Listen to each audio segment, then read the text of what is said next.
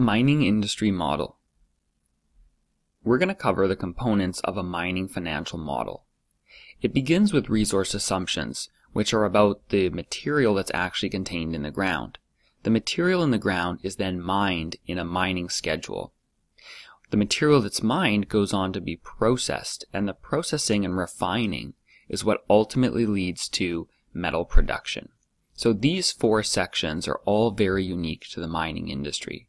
Once these four sections are built, and they can contain quite a bit of detail, then a traditional DCF model is layered on top of that.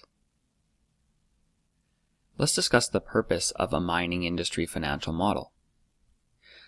A very obvious purpose is to convert the assumptions about the natural resources into a financial projection. In addition to that, it's used to value a mining asset, that is, to determine the net present value of it and the internal rate of return of purchasing it. It can be used to assess the cash flow profile of an asset for both an investor and an operator. As an operator, it can be used to plan internally within the company the operation of the mining asset. Let's jump into the model and take a closer look. Here we are inside the mining industry DCF model. We've got a cover page as usual, and we can click through to get into the mining model itself. The entire model for this asset is contained on one worksheet. The reason for this is that many companies have multiple assets, and if you wanted to model all of those assets, you'd need to multiply this out across several tabs or worksheets. It would be unmanageable if this single asset had, for example, all of these as different worksheets. Let's open up the model and take a closer look. We've got our assumptions at the top, the main assumptions being conversion rates that are very handy for mining, metal prices, this is a major driver of the economics of the asset. Then there are some assumptions about production, such as how much mining is occurring each year, a reserve and resource table. The mill capacity is very important for determining how much material can actually be processed. Royalties, capital costs, reclamation costs, etc. And then we get into the mining section. There's an actual mining schedule here which tracks the mineral inventory over time. And then a milling schedule, which is the processing of the material that's been mined. From there, we can get closer to some actual financial statements, where we have metal price assumptions that drive financial statements including revenue, operating costs, capital costs, EBITDA, and net income. As you can see, it's not quite a traditional set of three statements here, but it does have all the components that you would need to assess the income statement, balance sheet, and cash flow. Below that is the DCF model, where we calculate the economics. So we determine the unlevered free cash flow. From that, we can calculate the net present value of the asset and determine the internal rate of return of buying the asset at a certain price. We calculate the payback below that in years. And as always, we have sensitivity analysis at the bottom of our model, so we can show a range of outputs based on, in this case, different gold price assumptions and different mining costs. And then we show the net present value based on different gold prices and different discount rates. Below that, we have the information that's needed to populate these charts and graphs. These charts and graphs summarize the asset, including its operating cash flow, capital expenditures, and free cash flow, as well as production and all-in sustaining cost of producing gold.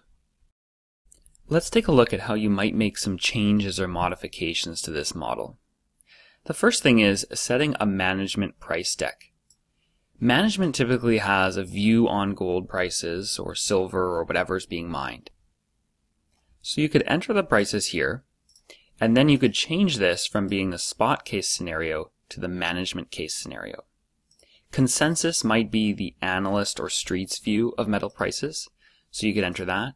And I'm going to put it back to spot because we're actually going to do some sensitivity analysis on this in a minute here, so we need to be running the spot price case. The production schedule can be edited here. The grade is one of the most important factors and assumptions in a mining model. So you could make changes to the grade here easily and have it flow through the model. Another important thing to change are the cost per ton milled. The the cost per ton can really have a huge impact on the economics, and you could change them here and they flow through the whole model.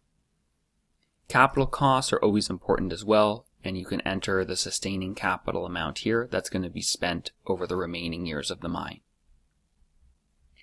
Now, if we scroll down, this is all in black here, and this black font means that it's a calculation.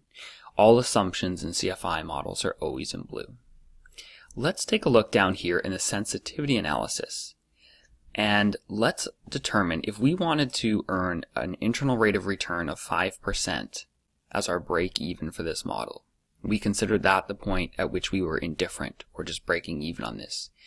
We can use goal seek to determine what gold price we get break even at.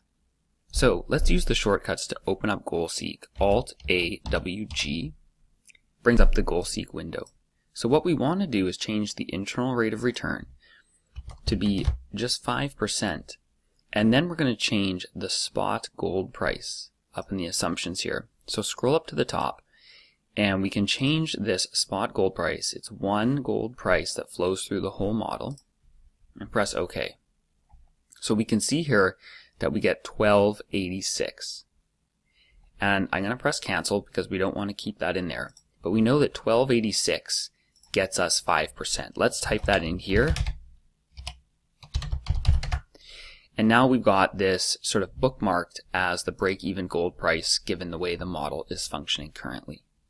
So as you can see, this is a clean and simple, well-structured model that you can easily use to value a single mining asset, and that you can then replicate by copying this across and creating more tabs to value more assets and value an entire mining company.